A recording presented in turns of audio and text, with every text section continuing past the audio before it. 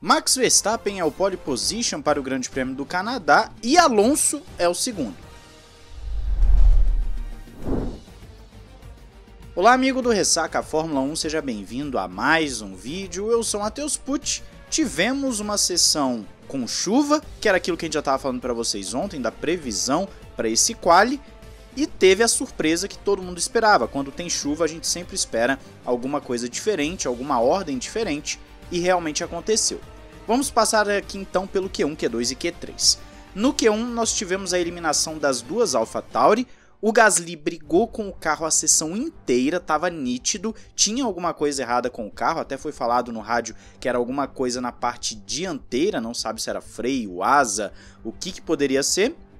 E o Tsunoda também ficou, mas o Tsunoda já era esperado porque ele tem a punição por ter trocado o motor, ele só deu uma outra volta para fazer a instalação, ver como é que estava o carro e nem tentou passar para o Q2, então o Tsunoda já era esperado. Também perdemos a Williams do Latifi, que não é nenhuma novidade, e as duas Aston Martins, que sim foram surpreendentes. O terceiro treino livre foi muito bom para as Aston Martins, o pessoal ficou bem animado nas redes sociais, eu estava até falando calma gente, calma, porque treino livre não é conclusivo, como sempre falo aqui, mas dava um indício de uma boa performance da Aston Martin na chuva, o que acabou não acontecendo no Q1. As duas Astons ficaram mal, andaram mal. O Vettel reclamou muito de falta de aderência. Vamos ver se amanhã na corrida, que é de pista seca, a previsão é de solzão para o horário da corrida, se a Aston Martin consegue melhor, já que ela tem esse spec, esse carro que eles estão conhecendo agora, que é parecido com a Red Bull e pode gerar bons frutos. Já no Q2, Leclerc não fez o seu tempo, a gente já sabia também que ele não ia avançar muito por conta da punição da troca de motor, foi confirmado que vai trocar o turbo também, ele levou no total, ele trocou o motor todo, ele levou no total 50 posições de punição, vai largar lá do GP de Mônaco o Leclerc, mas como ele passou por Q2, fica com a 15ª posição.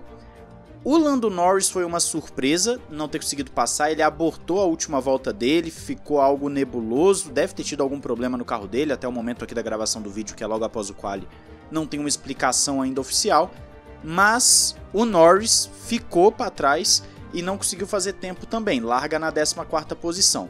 Sérgio Pérez se colocou numa circunstância muito difícil, bateu, eu estava falando no Twitter um pouco antes, o Pérez está brigando muito com o carro o fim de semana inteiro, se ele não abrir o olho, ele vai abandonar no Q2, e ele foi lá e bateu no Q2, larga na 13ª posição, frustrando os planos da Red Bull de tentar uma dobradinha, aproveitando que o Leclerc está largando ali em 15º, ou seja, vamos ter um embate direto, pelo visto, entre Pérez e Leclerc ao longo da corrida.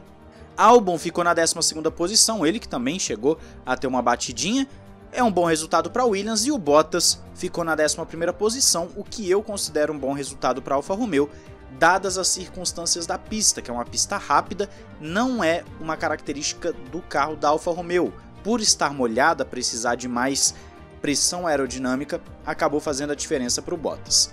Aí no Q3 é onde o negócio ficou interessante. O Guan Yu Zhou conseguiu o 10º lugar, belo quali dele, é um piloto que eu falei recentemente que tem tido muito azar com as suas sessões de corrida principalmente, e ele vai conseguir agora, pelo menos conseguiu no quali, melhor dizendo, um bom resultado. Vamos ver se na corrida mantém o ritmo, como eu disse, a Alfa Romeo não tem um carro muito bom para esse tipo de pista. Daniel Ricciardo, 9ª posição, também é um bom resultado para ele, que está tentando se encontrar com esse carro da McLaren, vamos ver como vai ser a corrida dele.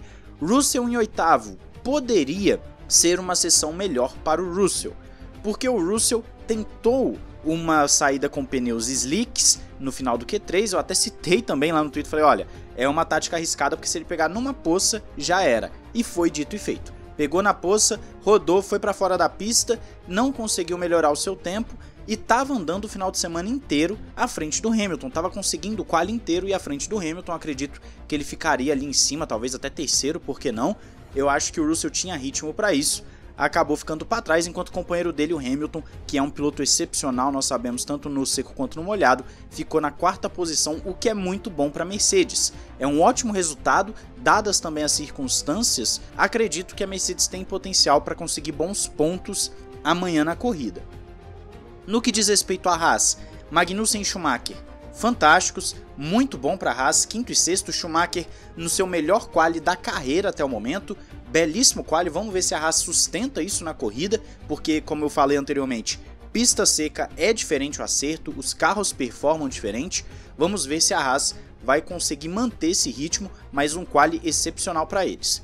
Alpine, Ocon em sétimo, já é um resultado legal, a gente sempre espera a Alpine mais ou menos por ali, e o Alonso, amigos, o Alonso num segundo lugar, que é absolutamente, eu não tenho nenhum adjetivo aqui agora, eu já citei fantástico e excepcional para os outros, mas é espetacular por Alonso, vamos colocar assim. Pilotou demais até o momento, final de semana inteiro. Tanto no seco quanto no molhado, a Alpine se mostrou muito forte. Eu não vou dizer forte a ponto de ganhar a corrida, mas muito forte para o meio de pelotão. A Alpine está se mostrando uma equipe fortíssima de circuitos rápidos. Nós vimos o trecho final do Azerbaijão, como a Alpine estava rápida naquele ponto, inclusive o Alonso alcançando frequentemente os 340 por hora. Agora no Canadá, parece que ele está à vontade com o carro e o Alonso está em plena forma. Já citei também aqui no canal que ele está tendo algum azar com o seu carro, abandonando algumas corridas, tendo muito problema com o motor, tanto é que foi o primeiro piloto a ter punição por troca de motor. E quando as coisas estão encaixando, ele está conseguindo entregar a performance. E esse segundo lugar é uma amostra disso. Uma belíssima volta do Alonso, ficou a 6 décimos do Verstappen, mas dentro do que é o carro da Alpine, e que a briga da Alpine não é com a Red Bull, mas é com as outras equipes do meio de pelotão, é algo fora de série. O Alonso fez uma voltaça e eu não duvido que ele consiga um pódio amanhã, já que Leclerc e Pérez estão lá para trás. Acho que a Alpine tem ritmo para ficar à frente de Mercedes, Haas, McLaren, enfim, desse pessoal do meio do pelotão. O Sainz é que acaba sendo o piloto mal na fita no quali de hoje. Era para ele conseguir esse segundo lugar. Eu não vou dizer que ele ia brigar pela pole com o Verstappen, porque o Verstappen, assim como o Hamilton, é gênio na chuva. Os dois melhores na chuva, talvez, do grid, sejam justamente Verstappen e Hamilton. E aí você querer que o Sainz bata de frente, eu acho que não era tão esperado assim. Mas não ficar em segundo é um baque grande para o piloto espanhol, que perdeu justamente para o seu herói, para o Alonso, a segunda posição. Ficou feio para o Sainz, ele errou na última chicane. É o grande prêmio para ele poder encostar no Leclerc. O Leclerc está sofrendo muito com a confiabilidade da Ferrari, muitos problemas. O Sainz também, muitos problemas desde o início da temporada, só que o Sainz tem cometido mais erros. O Leclerc está sendo mais uma questão do carro e o Sainz está sendo mais uma questão do carro e do piloto, né? Fica meio a meio ali a culpa dos maus resultados. Então ficou feio para o Sainz. E no caso do Verstappen, o que dizer? Final de semana até então perfeito. Verstappen tem liderado todas as sessões, Verstappen tem sido extremamente rápido, está sendo uma combinação de carro muito bom que encaixa com essa pista, que é de alta velocidade, e um piloto extremamente habilidoso, que é, como eu disse, gênio tanto no seco quanto no molhado. O Verstappen já era esperado uma pole position dele hoje, mas a forma com que ele impôs essa pole position é que chamou a atenção. Alguém vinha, pegava a primeira posição, ele ia lá na volta seguinte e enfiava um segundo. E ele ficou a 6 décimos do Alonso no Q3 com a pista começando a secar. Acho que não precisa falar muito do Verstappen, tá fazendo aquilo que a gente já esperava. Um piloto fantástico com um carro que se encaixa muito bem. E é a primeira pole do Verstappen em um circuito considerado de rua. Eu já falei que ele é meio de rua, meio permanente, né?